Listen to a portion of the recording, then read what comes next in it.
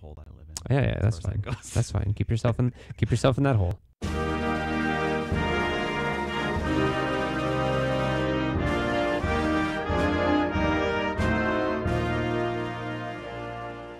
Welcome back to Poutine Politics, Canadian issues served with cheese curds. My name's Adam. My name's Mike. And we're continuing WEXIT Week. Although I suppose it's not really a week anymore. Shh.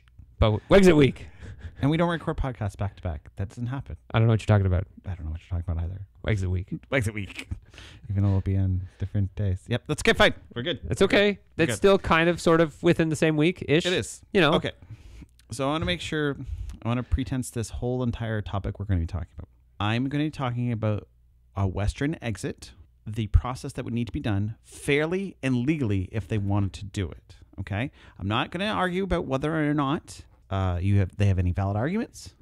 I will touch on what their arguments are and why they have them, but I'm not going to say, whether or not I agree with you or not. I'm just trying to figure out the process and what it would take if not necessarily just Alberta, if Saskatchewan, Alberta, BC, or some form or combination of that. Some conglomeration, yes. Yeah. Wanted to actually leave properly, fairly. Yes. How that would look. Okay. Now, I know this is all theoretical and would never actually practically happen, but if they wanted to do it legally and fairly, how would that look? There is a process in place, especially Yes. because of the whole Quebec separatism situation Yes. from the 90s. Yes, because Quebec tried to separate in 95, came very close to winning the referendum. 50.1%. Yeah, it was really close. And the actual act, the Clarity Act, is what it's called, was passed in June of 2000. And it basically says that the House of Commons can decide on the question, and the question has to be clear before they vote. So before a referendum happens about a separation vote, the House of Commons can vote on it and saying that it's not clear, you have to go back and try again. I'd just like to point out that it took them 5 years from that referendum vote to pass a bill about this. Well, the referendum didn't happen overnight too, so it took even longer than that. Right. We're good. Okay. So some of the stipulations that came out of that, it must be a clear majority, almost implying a supermajority. Right. Okay. 50.1% wouldn't cut it. No. I would think. They were clear about saying that First Nations must be part of the negotiations. Just like they would have to be part of the negotiations if Alberta tried to separate. Just saying. Go take a look at the treaty maps. Okay. We're going to get there. We're going to get there. We're going to get there. We're going to get there. I can assure you, I didn't leave stones unturned, so to speak. All right. Okay. The House of Commons can also override any decision that's made if they feel that the question wasn't fair. Which I don't understand how they can override it, even though they're supposed to get it beforehand. But let's just ignore the stupidity of that situation. It's government being government. So they hand it back to them when they see the question and they say, yeah, this looks good. And then the referendum happens, and it's very clear that whichever province holds the referendum wants to separate, and the government can still say, no, your question wasn't good enough. But the first time when we said it was okay? No. Now we're looking at it, and we realize that people really didn't understand it, so it's not clear anymore. It's the conditions, right? So they first they say the question wasn't clear, and now they're saying the conditions weren't met. Okay, perfect. 10 out of 10. They also got the Supreme Court involved with them because there was another province that also passed a similar opposing bill. And so they took it in front of the Supreme Court. And they basically said, yeah, your democratic vote about your referendum has no legal bearing. I love that part. That fact makes me so happy. So really, it can only be valid after negotiations between the provinces and the federal government. And notice how I said provinces, not province. Yes. Here's the reason why. Any amendment to the Constitution requires the 50+7 rule. Do you know about the 50+7 rule? So it's 50% of the electorate and at least 7 of the provinces or territories because of the number of provinces or territories. It's a majority of the provinces and territories in the country. Right? Yes, and it's 50% of the population, not 50% of the vote. Yes, 50%, yeah. Which is key. Because if only half the people show up and you get 51%, I don't mean squat. Because that's only 25-point-something% of the overall vote. Right. And this is important. Population. So basically, the reason why I'm bringing this all up is basically, one, you have to get all the provinces to agree that it's okay to separate. And two, you have to make sure the House of Commons is okay with it, with your question. Okay? This is important because we're trying to do it legally and fairly and in good faith, we'll say. Again, I'm not saying whether or not your argument is fair. I'm not saying whether or not it works. I'm just saying. For the Keep this in mind. yes, for the provinces that are looking at this whole thing, WEXIT, that want to do this, there are two big things that the reasons why they want to do it. Can you guess what those two are? Oil and gas. And representation. They, you are right on oil and gas. I feel that's two very good reasons for them. It's all the reasons. Okay. That's all the So reasons. That's all the it's reasons. Equalization Yes. is, Yeah. or like basically that there's money is going away from them to other people. Essentially, we won't go into the equalization payment. I'm not going down that well of infinite asterisks. That's okay, because that was one of the notes I made. So I just want to make a quick note on equalization. But what's your other thing? Climate change pressure. Yeah. I explain more. Yes, and that's tied into oil and gas. Okay. Yep. Equalization. I'm just going to quickly go there. Okay. All right, this will be All fun. right. Very quickly. Okay. The big argument going on right now is all the equalization payments that go to Quebec, and basically people that are in support of WEXIT are saying, "Oh, we should stop with equalization payments. We're giving all this money away to Quebec, and they don't deserve it." And blah blah blah. And my answer to that is, shut up. Okay. Obviously, if you feel that it is Alberta who's giving that money to Quebec in equalization payments, you don't understand how the equalization payment system works. The equalization payment system works because it comes from the federal budget. It comes from the federal coffers. Everybody in this country, well, everybody that makes enough money, obviously, pays federal taxes. They pay money to the federal government because they are a citizen of this country. Even if you're not a citizen of this country, you pay federal taxes to the federal government. You can be a permanent resident. You can be a temporary worker. You can be an immigrant who is still going through the process. If you are working and you're making an income in Canada, you pay taxes to the federal government. The federal government then has an equalization calculation to determine where the money under these different transfer programs is going to go, which provinces they're going to go.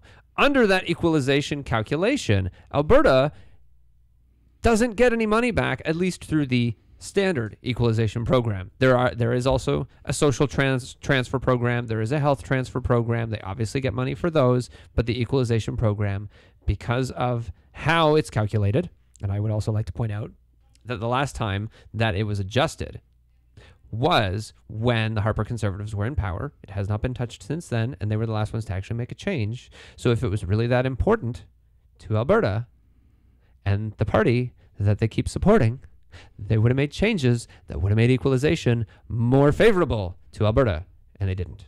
There is an argument against it. What's the argument against it? That when other economies are doing well and Alberta's economy is doing poorly, they still got money and Alberta didn't. So it's not that equalization payments aren't good in principle. It's that the payment calculation method is broken. Okay. There were opportunities for that payment calculation to be. See, you're right. Maybe I shouldn't have said anything because we were going to go down this rabbit hole, and now we're in this rabbit hole. And this is my point. I'm not saying it's a big point, and I don't know, and I purposely did not do any research on it because, in my opinion, on equalization payments is this: if you want to look at the pure numbers and say Alberta's has gotten $50 million from equalization payments and Quebec has got $50 billion, okay, Yeah. whatever. It's how much money is also being incurred by subsidies. How much money is being incurred by other payment systems and methods? Okay. And how much is it that the particular government in question, and I can pinpoint one in the Maritimes where it's that government's fault that they're getting so much equalization payments, not their circumstances. Right. Why should they get it? Because they're poorly run. Mm-hmm. And that's the argument. Right or wrong, that's why I didn't want to go to the validity of the argument. Right. Okay. Right? Because Fair I enough. don't care if they're right or wrong. Right. It doesn't matter. I'm not like, there's so many numbers to crunch. I don't feel like taking the time to do it. At some point in time, I will because I care. Right. My closing thing on this would be that in regards to people out west feeling like they're getting a raw deal from the government, or at least getting a raw deal, let's say more so from a liberal government or a left-wing government as opposed to a right-wing government, is the Conservatives take you for granted. That's my viewpoint. The Conservatives take you for granted. Look at this past election, okay? And look at what percentage of the electorate in Alberta voted Conservative. I want to say it was close to 70%, if I remember correctly. What choice do they have? What choice do they have? There's how many other parties? But they're not good. They're not a better alternative. If you're in Alberta, you vote. You're so not the choice. So the choice. Okay. The choice is to just keep doing the same thing over and over again and expecting a different result. No. I'll get to that too, because I don't want to jump the gun too much. But Okay. if you want to follow the model of getting what you want from a government, Right. especially a liberal government, you threaten to leave, and then you get the things you want. We'll see about that. We'll see if that's what actually materializes here. I'm not saying it's not, but yeah. I mean, if that's their goal, props to them. It's genius. It kind of, the points that you're mentioning here about equalization and about climate change and about carbon tax and things like that, and saying that these are the kinds of things that, the federal government's going to have to work with us on. Like even the day after the election, Scott Moe, who's the premier of Saskatchewan, has this memo or letter or whatever that is made public and is sent to Trudeau after the election, basically saying, we understand that the Liberals won. However, you still need to do everything that the Conservatives said they were going to do, like repeal the carbon tax and cancel Bill C-69 and cancel Bill C-48 and restructure the equalization payment structure and all this stuff. It's like, just because you won the election doesn't mean that you have a mandate and you should do exactly what the Conservatives were going to do. That is what Scott Moe's little memo to Justin Trudeau said. And I'm like, buddy, you're a politician and you don't know how politics works. I'm not trying to go down the political, because there's arguments for and against, and I can understand the arguments for and against equalization, but there's more factors into it than I know about, and I haven't looked at them yet. Right. And the reason why I say is equalization because that's the trigger mechanism. Obviously, it triggered you, and I get only it because I've read about it recently. I mean, I can admit I've heard of it, but until like 2 weeks ago, I knew very little about it. I mean, keep in mind that McGuinty also pined against it too. Okay, right. Into the early 2000s. Right. So it's very easy to be a very easily triggerable thing to look at, especially if you're from the have provinces as opposed to the have nots. And the reason why I say climate change is because there are enough of a group of people that understand that climate change is going to be a problem for natural gas resources, right? So yep. Realistically, and I don't mean either if you are from crazy town and believe that climate change isn't a thing, or if you understand that it is, then you still understand that it's going to become more and more of a factor and you need to deal with it now. And if you want to get your oil and gas and everything out, you need to do it as quickly as possible. And the reason why I bring up is I want people to understand the type of voter that's going to vote for this is going to be a person that wants to get as much resources out of the ground as quickly as possible. Mm-hmm. And is going to be is a person that's going to be leaning towards not looking out for the weaker economically as much as the stronger economically. Right.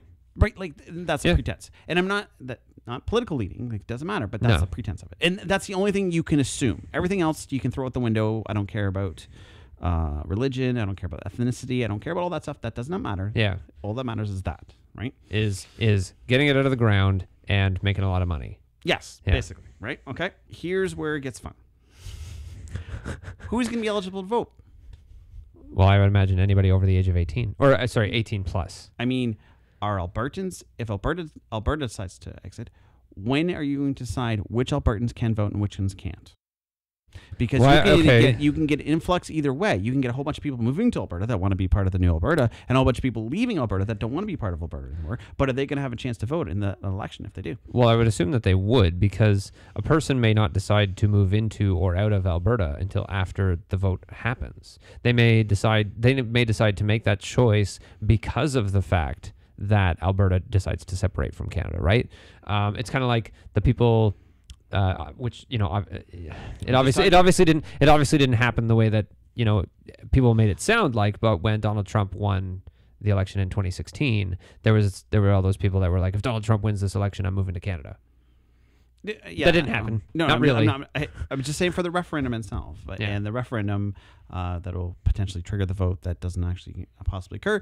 You still need to have eligible voters as far as that goes, Right. Because it then lays into like we're going to deal with the First Nations asterisk hole that it is, Here we go. and I'm going to do it as simply as possible. Hey, City of Edmonton. Okay, You're listening, right? are they voting as an independent group to stay within Canada, or are they voting as citizens? That's a question that has to be answered. I don't have the answer for them. Good luck, Wexit people.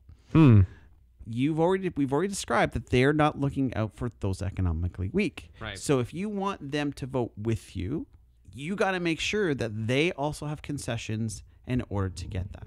Which has been one of the big problems, I guess, in regards to expansion in the resource sector as well, is trying to get First Nations on board with it. And the only way that you're going to get them on board with it is to give them financial incentives, because they have to look out for their people, because they've been taken advantage of for as long as they have, right?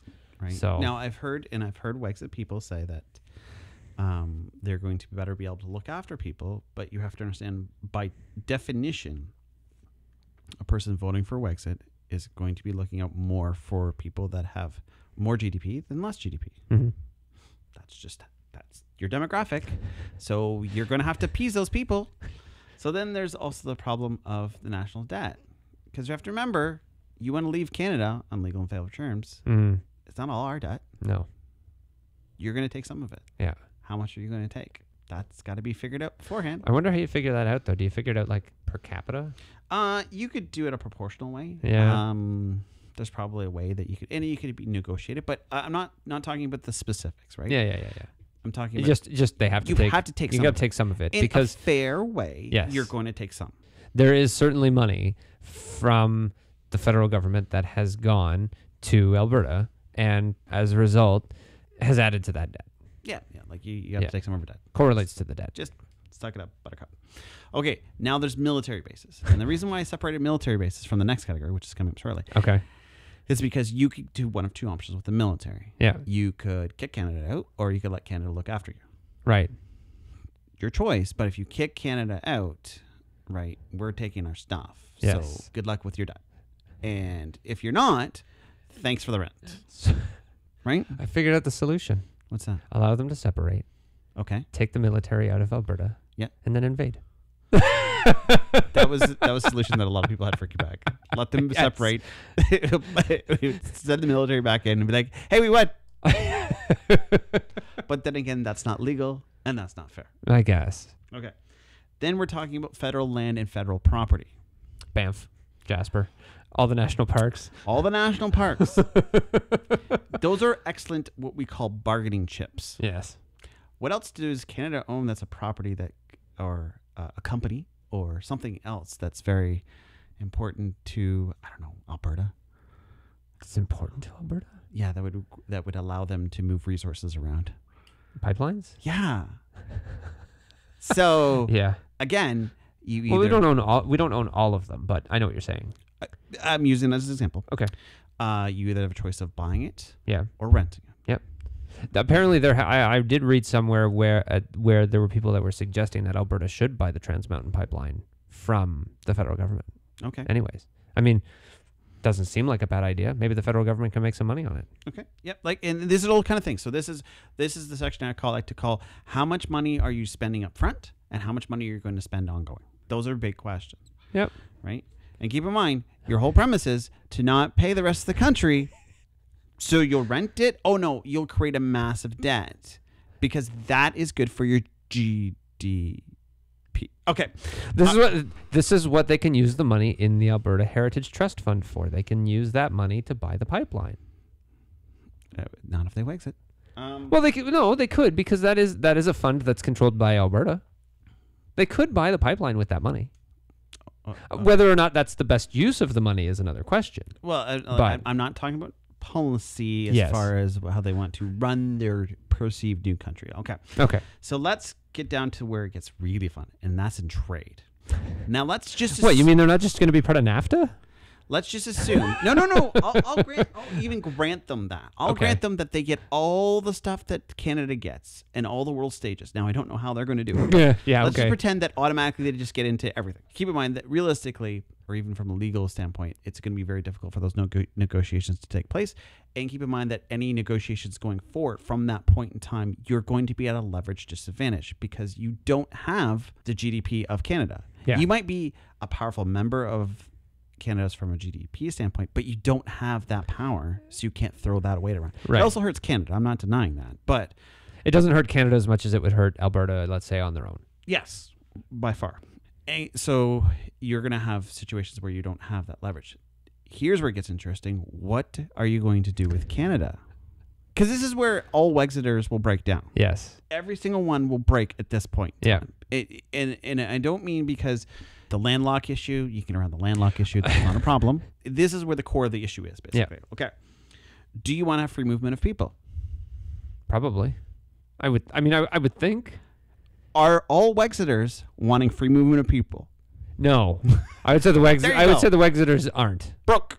Because there's some that are and some that aren't. Some that realize that they will have a massive job shortage. Like Labor shortage. Labor shortage, yeah. A massive labor shortage if they don't bring in new people. Yeah, for sure.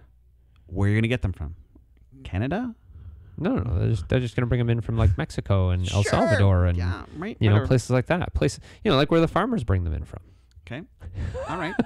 So it won't be the temporary workers program anymore, though, because I mean, in the oil and gas sector, you kind of need those workers year round. Yep. Mm-hmm. So, and then you got to think about the free movement of trade across, because you have to move your stuff somewhere. Yeah. So, and by trade policy, you're going to have a situation where you're going to want to move your natural resources. Yeah. You're going to have to move them through Canada or the U.S. Yeah. So you're going to be paying somebody to move them. So you're still going to have a problem getting your resources to the ocean, and you're still going to have problems getting your resources to the market. Yes. So realistically, you're not going to have half split provinces. That's not. No. That's not something. It's just not going to happen. It's just not going to happen. Sure, guys, take the whole northern interior. Yeah, it's just not going to happen. You're not going to get the votes that way. No province is going to. I would never vote in favor of a province splitting another province. I would never do that. Would I vote in favor of a province leaving? Probably not, but let's pretend that they do everything right, then maybe I might consider it. So you're looking at either Alberta, Saskatchewan, Alberta by itself, or Alberta, Saskatchewan, Manitoba, or some combination of those three. Not likely Manitoba. No, not likely Manitoba. I was going to say Manitoba would potentially be more likely than BC, but even then it would be a very slight difference, and it would still be no. Yes. And then you got to look at monetary policy. Basically, who's your banks and what money are you going to use? Are you going to create your own new money? Well, I'm just going to do like a lot of other countries that they find it perfectly acceptable to accept U.S. dollars.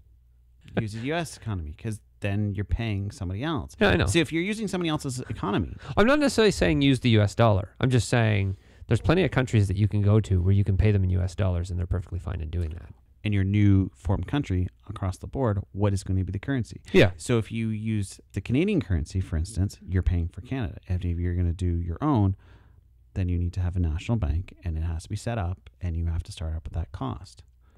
This is vote number 1 for the Alberto. They should call it the Alberto. The Alberto. So here's the thing.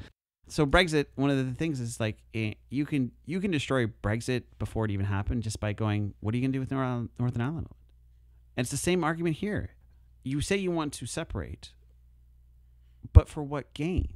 What are you going to gain? If you were to separate and do it all properly, first you have to convince a majority of the country to vote with you. Yeah. And you have to convince the provinces to vote with you. And if enough provinces say no, and we're talking about the Maritimes and Quebec, they're just going to say no. So you have to give them a financial incentive to say yes. But that's what you were trying to avoid. Mm-hmm. So at the very foundation, you're not going to win. Not that it would be a popular move, but they could solve a lot of their economic issues by, this is not an original thought because I've been reading about it too. They could solve a lot of their economic issues that they're having by introducing a sales tax like every other province has. I know that this is not me advocating for it. This is me just saying that it's something that they could look into. Their monetary policy could be looked into. Yeah. Sales taxes and revenue taxes and things like that are all mechanisms they can use poorly or not poorly. What concessions or incentives would you have to make to get that done? And then you're looking at who can vote. What are you going to do to incentivize the Indigenous people to vote with you? How are you going to recognize them? Because if you're going to give them more money, again, this is the people that don't want to look after the financially weak. Yep. I don't mean weak from the standpoint of that they're weak in any way, shape, form, but I mean financially, the Indigenous people across the country they've been disadvantaged, and they're financially weak. Yep. So you're going to give them incentive, even though you don't like to do that. Yeah, but you're going to have to. But you're going to have to because you're not going to get the votes. Yeah. Oh yeah. Right? Or are you going to let them separate, or you're going to let them keep their own land in your own country? In which case, you don't have an Alberta, right?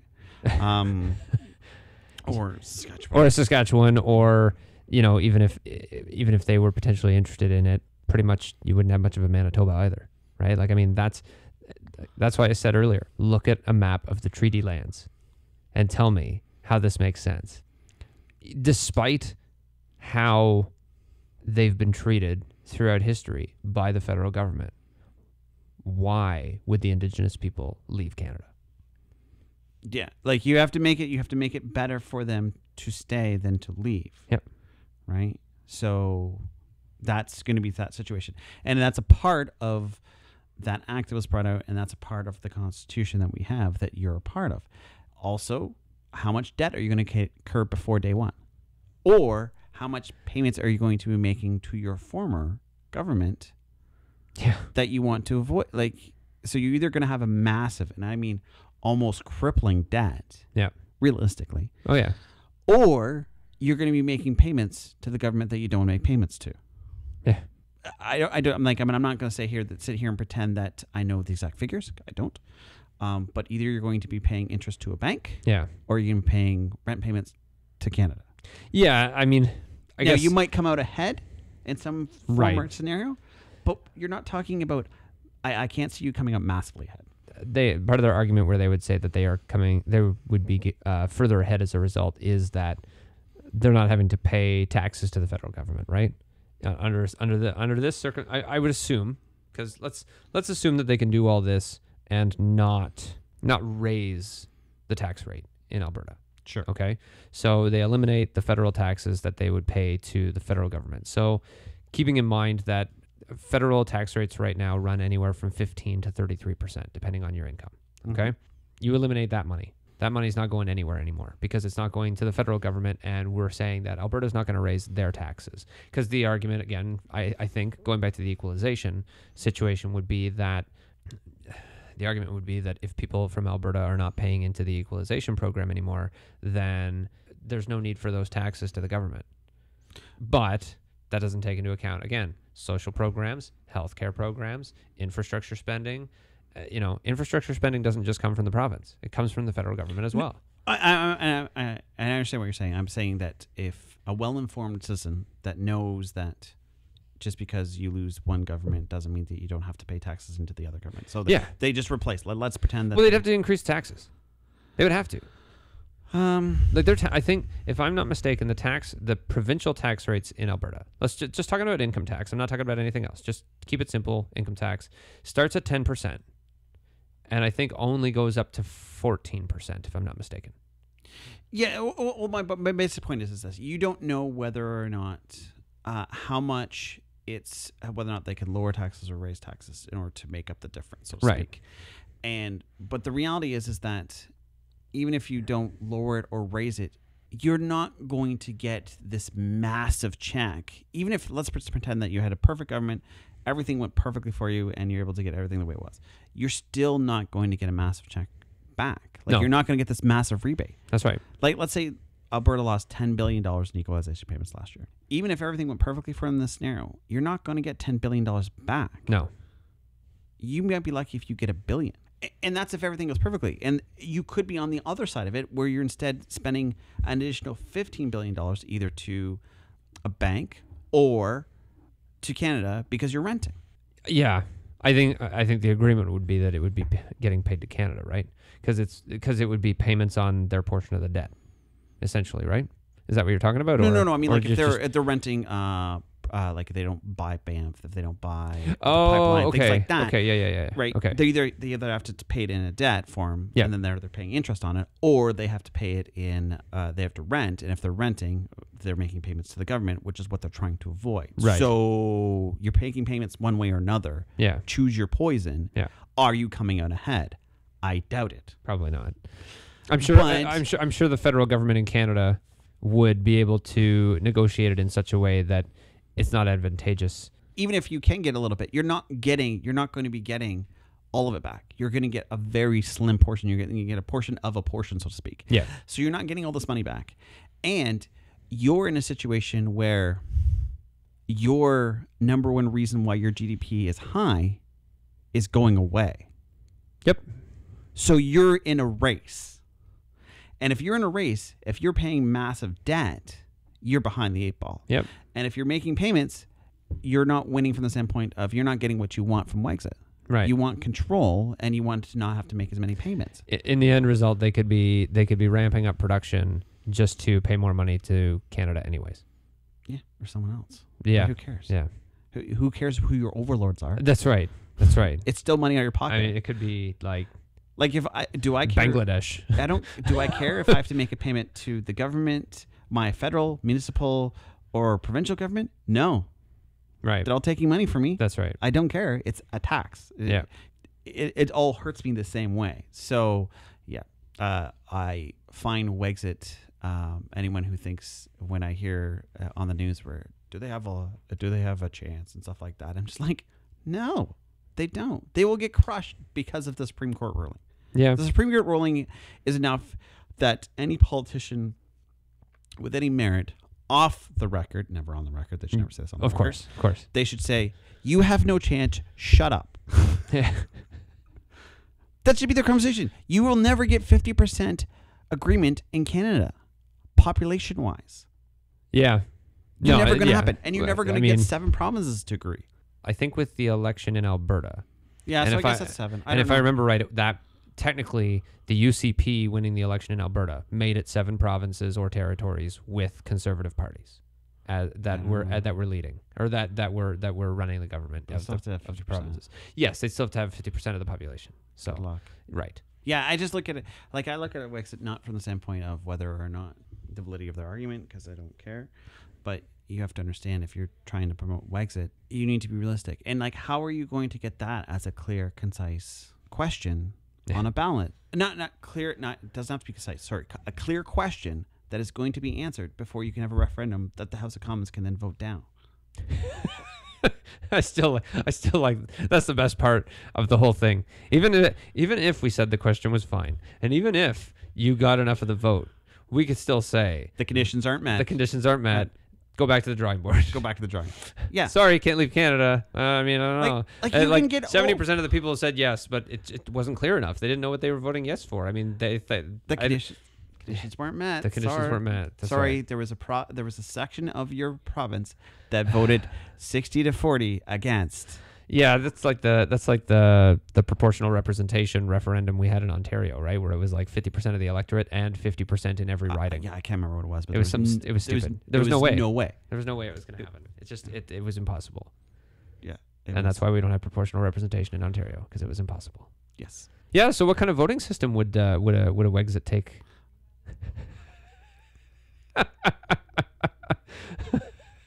Adam might be stabbed by the end of this podcast.